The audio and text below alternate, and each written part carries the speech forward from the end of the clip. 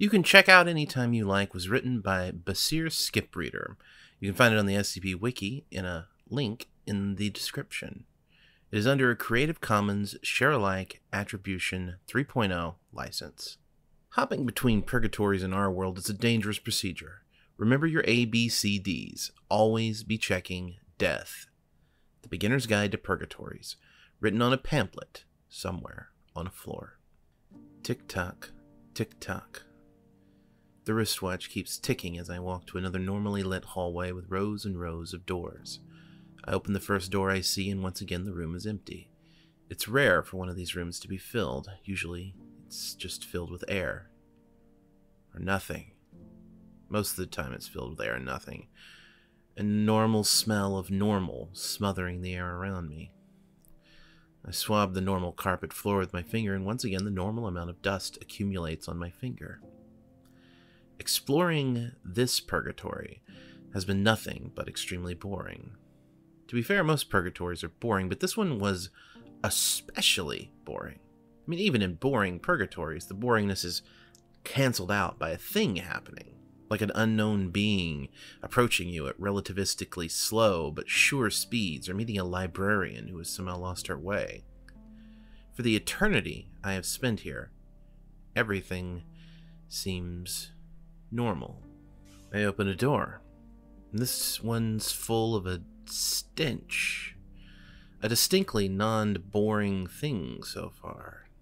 Inside were piles and piles of desiccated bodies sitting in an orderly fashion with various pieces of clothing surrounding their bodies, ranging from old robes to futuristic somethings. I quickly close the door and walk away. This was the only door with those bodies, I think, and I hope I don't see those ever again. I open another door, and it's full of bodies again. This time all compressed into one block of desiccated flesh that spans from the center to the edge. The past 10 meats I've eaten leave my stomach, and I don't eat for another 10 rooms. I look at my wristwatch. It reads 0300, 3 hours after I shifted into this space. I stare at the wristwatch as a second hand passes by the minute hand.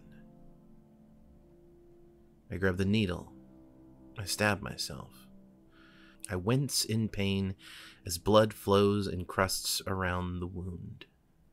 When not in danger, periodically check whether you are. If you really, really, really aren't in danger, return to our world. You've stayed there for too long. A phrase inscribed in a wall somewhere. A phrase inscribed on a wall somewhere. I play with the barrel of my revolver as I check each door along the hallway. You're not supposed to do that, but exploring endless rooms and hallways gets boring too.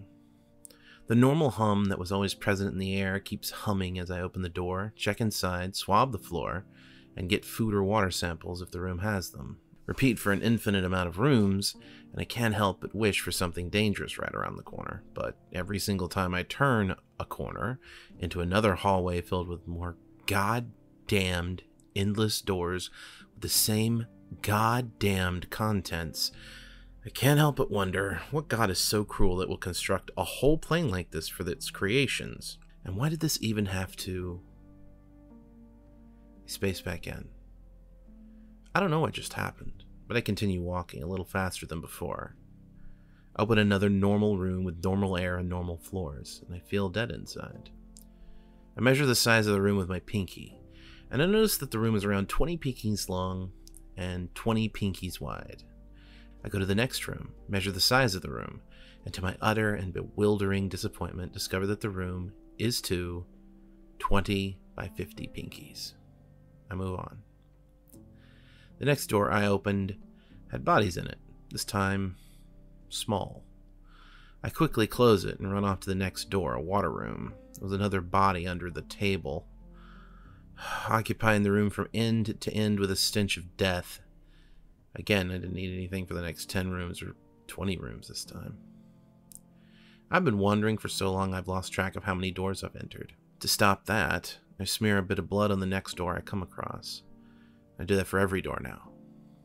I look at my wristwatch. 0700. Second hand passing by the hour hand. I grab a new needle, I stab myself, and I stare as the blood flows freely from my finger. My fingers feel numb. The muscles inside my mouth feel foreign. I try to cut it out, but I'm reminded of its name. Tongue. Tongue. I stop as the blade touches my tongue. And then I move on. The Department of Purgatorial Spaces is not responsible for the loss of body parts, bodily autonomy, heart, flesh, and any other parts that are physically embedded in yourself, as is covered under Section S450, Clause 5HU4. However, loss of faith, memory, soul, etc. during and or after an exploration of a purgatorial space will be compensated as noted in the Foundation Health Policy. See Section 415K for more details. Foundation Contract to Researchers, Section 4P19, Clause BEL1.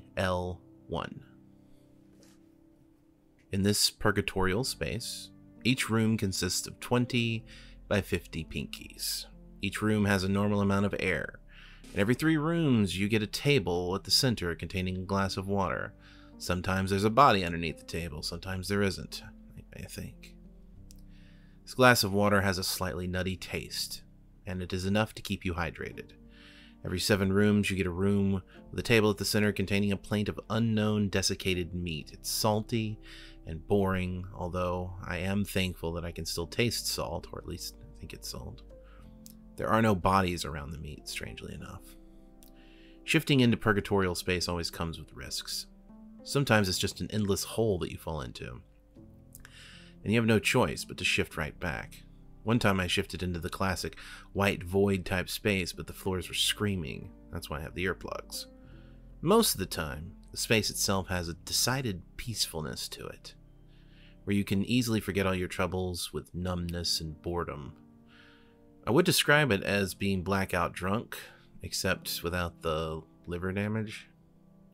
The fluorescent light keeps on humming, louder than before, I think.